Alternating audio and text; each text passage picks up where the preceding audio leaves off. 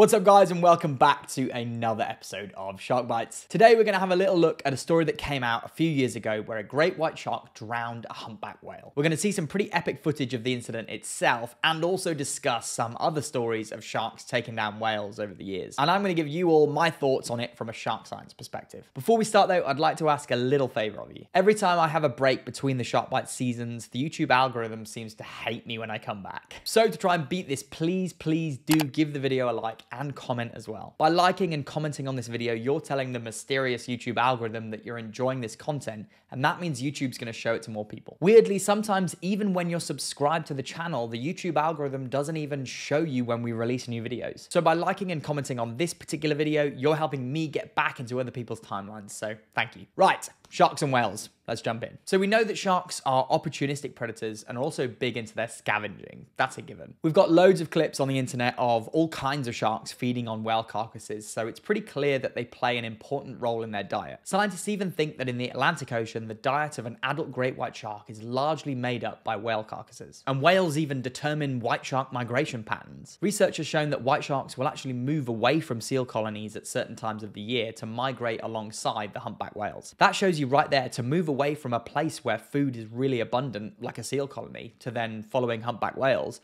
the whales must play an important role in their diet. Previously, we thought that white sharks might be following the whales to wait for the older ones to die before coming in then and scavenging off the carcass. But that thought process completely changed back in 2017 when scientists witnessed an unbelievable predatory interaction between these two species. And then it was confirmed again in 2020 with some epic drone footage. So first I'll talk to you about the research paper that those scientists wrote, and then we'll have a look at the confirmation drone footage. On the 17th of February 2017, a 7-meter long humpback whale was spotted off the point in Mossel Bay, clearly in distress as it had become entangled in derelict fishing gear. The scientists investigating this realized that the humpback whale had probably been entangled for quite a long time based on the lacerations that were in its skin from the fishing rope, and also due to the poor skin quality on the dorsal side of the whale, which would suggest that particular whale was not able to dive down. Shortly after spotting the whale, the team also saw a 3.5-meter white shark which began circling the humpback before then biting on the left pectoral fin. It didn't perform the usual behavior that we might see from a white shark feeding on a humpback carcass, you know, that kind of head thrashing behavior and rolling their eyes back. Instead, the shark literally latched onto the pectoral fin, immediately letting go without taking any muscle or blubber from that fin,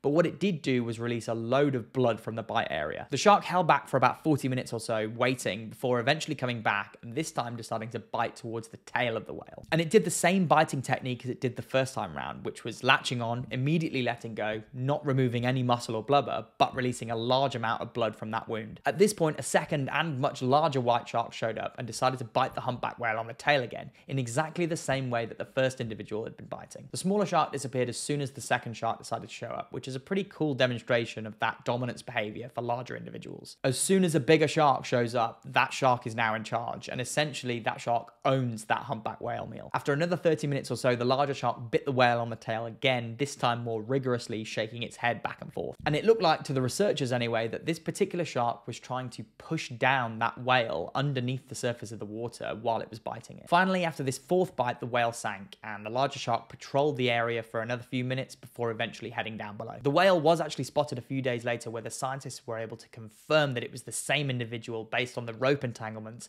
and the positions of the bites on the body. So based on the accounts by these scientists, we can see that the two sharks that decided to bite this whale were performing the bite and spit technique. This is a predatory technique used by white sharks where they will bite their intended target before letting go and retreating, whilst letting that prey species slowly bleed out. It's a pretty grim predatory technique when you think about it, really, but it's used by white sharks because it's probably the safest thing for them to do and avoids them getting injured by that prey species. Normally they'd be doing this to seals, which have pretty sharp claws that can definitely damage a white shark. So by biting and then retreating, they're ensuring that they're not getting hurt by a prey item that's in distress. It's cool to see them using this strategy with an animal like a humpback whale, which could still easily cause damage to a white shark purely based from a size perspective. But what's even cooler is that by using this bite and spit technique, it shows us as scientists that this wasn't a scavenging event. When white sharks are scavenging on whale carcasses, they'll latch on and shake their head back and forth, ripping off chunks of flesh and blubber to consume it. But when they're actively predating on something that's still alive, they'll use this bite and spit technique to minimize their risk of getting hurt. So it shows us here that this isn't a scavenging event. It's actually an active predation event. Okay, so there is a point to make here about the humpback whale, which was already tired and injured. So in some ways you can sort of see how this might still fall under the category of a scavenging event, but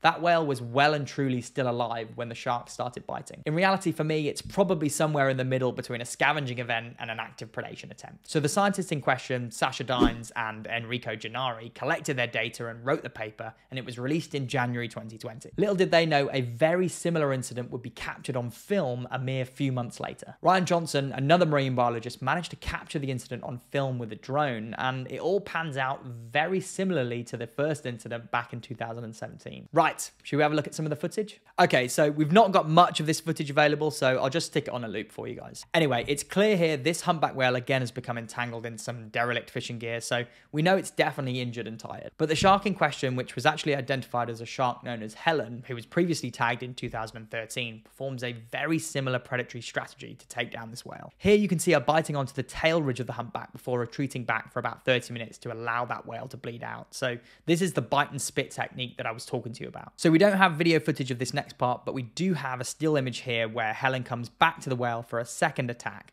biting onto the side of the head and attempting to drag the whale's blowhole under the water to drown it. It would be pretty interesting to know if Helen was one of the sharks that was responsible for targeting that humpback whale in Mossel Bay back in 2017, although to my knowledge the scientists weren't able to get a positive ID on either of those two sharks. But the way that Helen is attacking this humpback here is eerily similar to the description given by the scientists who witnessed the 2017 incident.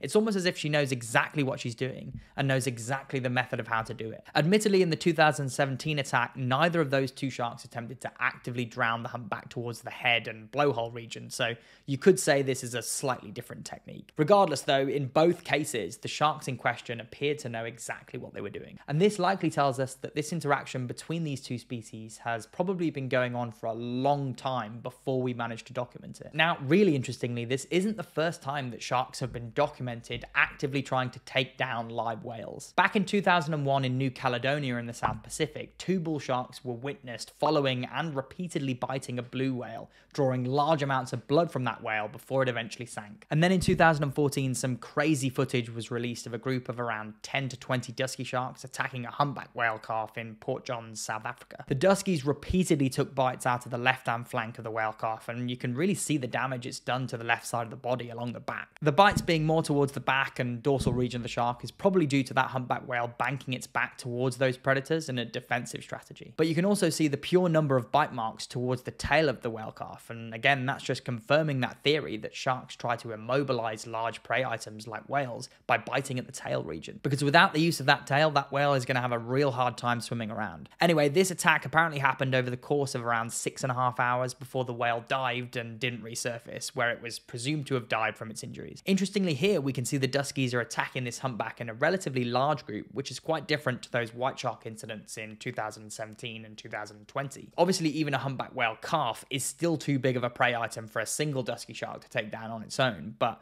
when you throw 10 to 20 of them into the mix, the tide starts to turn. Those dusky sharks are probably all still around 2 or 3 meters in length, so they're not small sharks, and 10 to 20 of them are easily capable of doing some real damage to a whale calf. I think that video we've just watched there is a pretty clear example of cooperative hunting in dusky sharks, which is really cool to see. Duskies are generally solitary hunters, and more often than not, they'll tend to keep themselves to themselves. Although during the sardine run, which was happening when that incident was filmed, duskies do aggregate in pretty large groups. So it's interesting to think that perhaps when they do gather in those large groups, that cooperative hunting is taking place. I think the hunting strategies of sharks is an incredible thing, and later on in this season of Shark Bites, we're going to be taking an in-depth look into the variety of different hunting strategies that sharks use. If you're watching this episode a little bit later on in the Shark Bites season, then make sure you stick around to the end screen of this video where you'll be able to watch that video we do on shark hunting strategies. For the rest of you keen bean Shark Bites fans, you're just going to have to wait a little bit longer to see that one. Anyway, that's enough from me then today. I want to hear what you all think about these incidents. Mostly I want to know if you guys think that Helen was the shark responsible for the 2017 incident as well as the 2020 incident. So let me know in the comments. And as always, if you enjoyed this video, please do give it a like. By doing so, you're letting YouTube know that you're enjoying Shark Bites and that you want to see more of it. And don't forget to subscribe to the Shark Bites channel below by clicking that big red subscribe button, and that way you can stay up to date with all of our latest videos. Until then, see you next time.